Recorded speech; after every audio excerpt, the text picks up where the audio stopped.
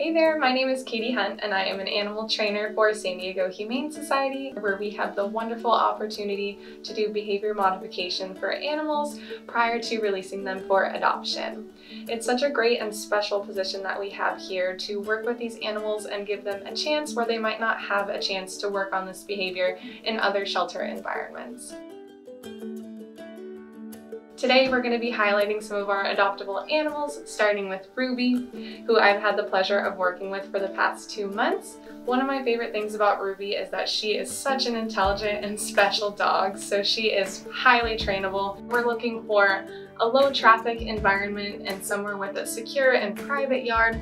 She shows up motivated every day, and it's just such a wonderful part of my day getting to work with her.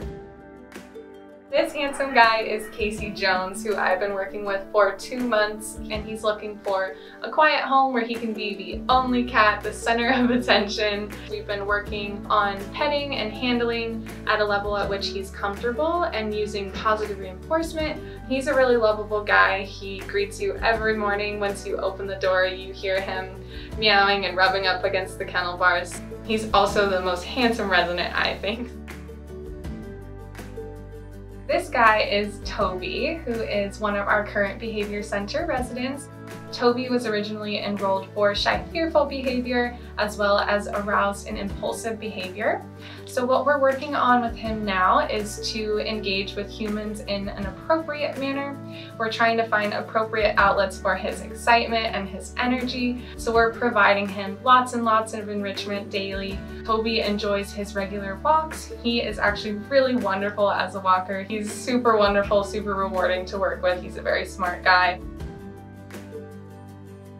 So my name is Rachel. I'm a trainer here at San Diego Humane. Today we're looking at Spike, who is one of our fearful cats, one of our shy cats.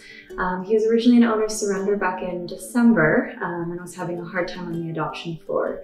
So he was enrolled in our behavior center and came over here where he has a much bigger space. And we have been working very consistently on getting him a very steady routine. He's come a long way. He's now available for adoption, looking for a very kind of quiet home. He really just kind of likes to hang out.